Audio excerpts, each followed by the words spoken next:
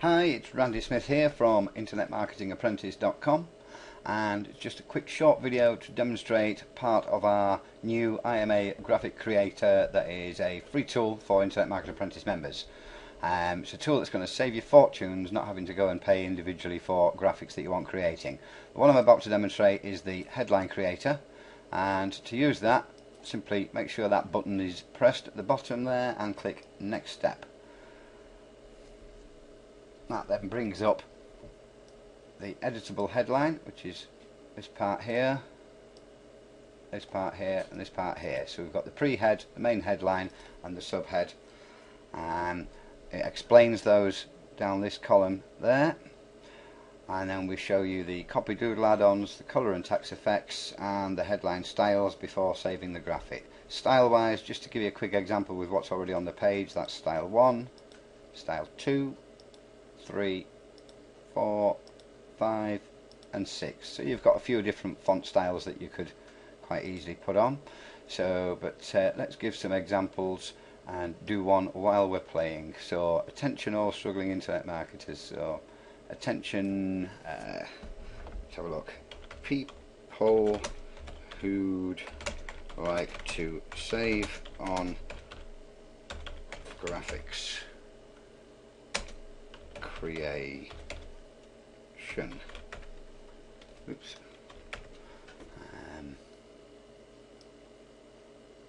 Finally, you can create graphics instantly to look far more professional with your web sites.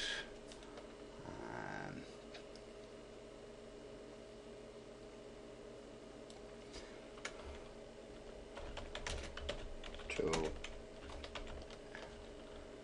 is really cool.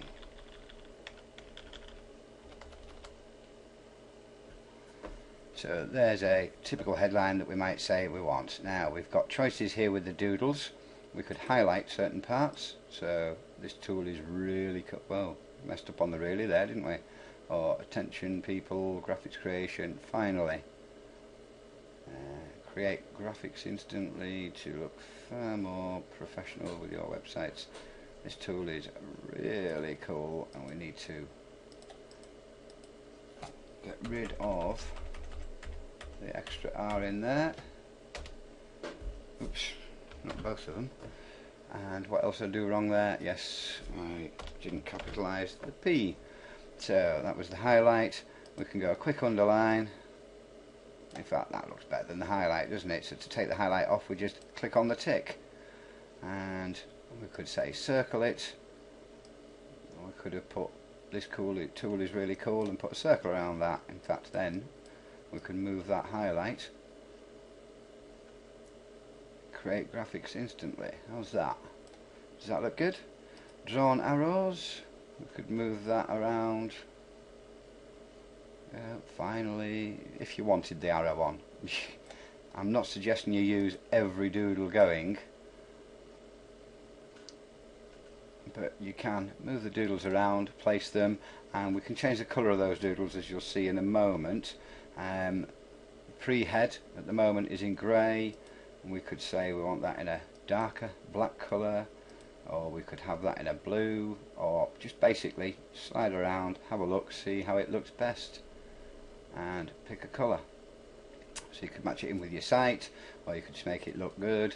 The red on the headline I quite like, but you might decide it's too much, so you want a blue. Or you might be one of these that wants a colour that matches in with the main theme of your website. So let's just go for an orangey colour for the time being, just to show that it can be done. And the PS copy, we've got that in blue at the moment. We could go for matching sites again, you know, or really contrast. How's that? Orange and purple. That makes it stand out, doesn't it? So changing the colour and the doodles as well. Obviously, we've got black at the moment, but we might want to mark that in a big red so it catches the eye. So for example, just a silly little thing done, but there's a graphical headline. All we need to do is get rid of this box that always opens when I'm doing videos. Click on Save Graphic as JPEG. That will open and give us the option of saving that file, and it will call it snapshot. There's the box, snapshot.jpg. Okay, so we'll save that file. Click OK, and that file's saved. Now, if you bear with me a second, I'll just pop into my downloads folder. Downloads, and find snapshot.jpg.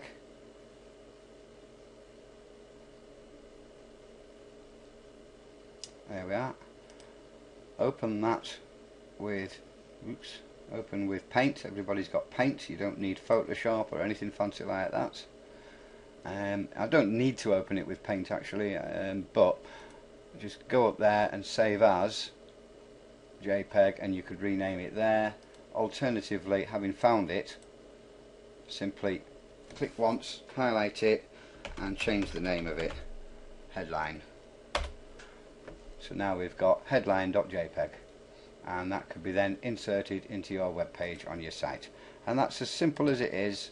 On the Paint window, if you did want to make any additional changes, you could do so by using just Paint. Okay, and that's as simple as it is. End of this short video.